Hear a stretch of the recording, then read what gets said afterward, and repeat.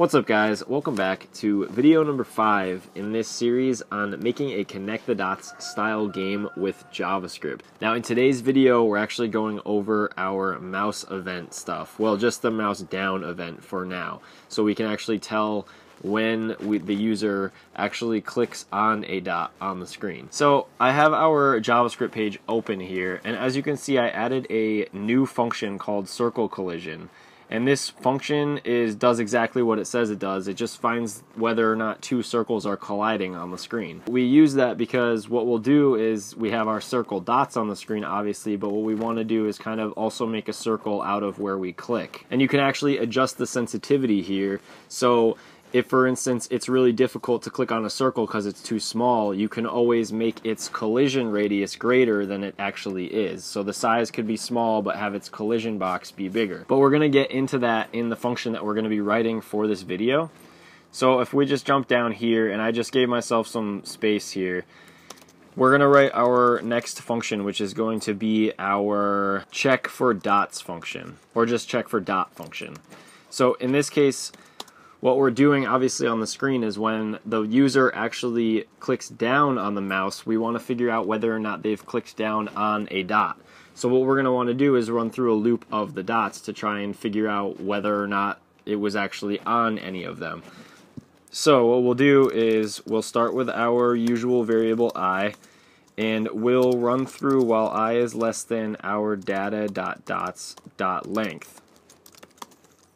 And so what we'll do here is actually define a couple of variables. So first we'll do our dot or d variable again, which is actually to get the dot at the current index.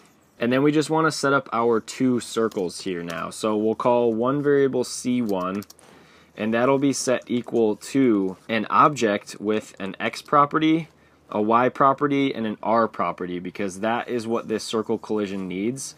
So see, we have an x, a y, and an r right here that it's using to calculate this.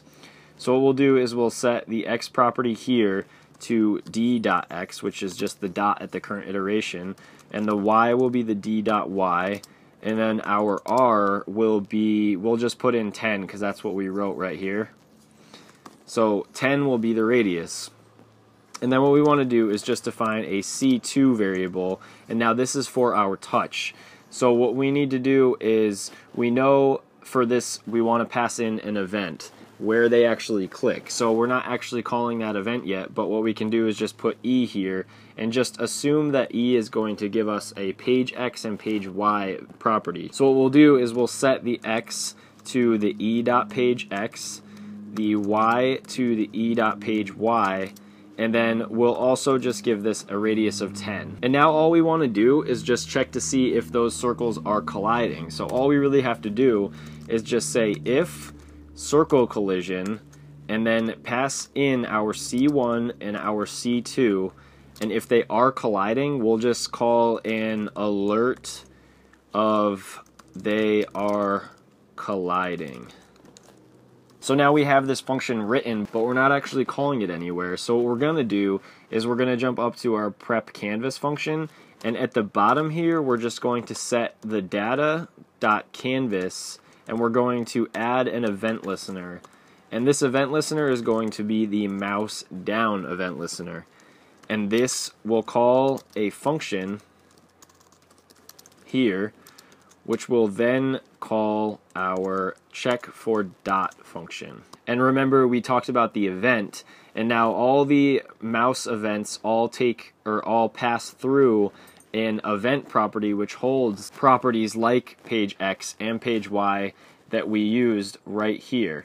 So all we have to do is just put in an e here, and then pass that e through to our check for dots function. So now if we just jump over to our browser and refresh the page, if you click on the screen on the white space, nothing's going to happen. But as soon as you get close to this dot, you'll see they are colliding.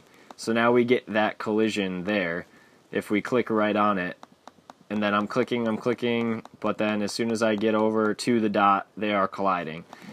So you can go ahead and mess around with the sensitivity on that. Obviously, if I jump back into our code here and I change this number, to something ridiculous, like 1,000, if I go back in here and refresh now, no matter where I click on the screen, I'm going to have that alert, because obviously, you know, we're dealing with a giant circle. But I'm just going to go ahead and change that back to our 10.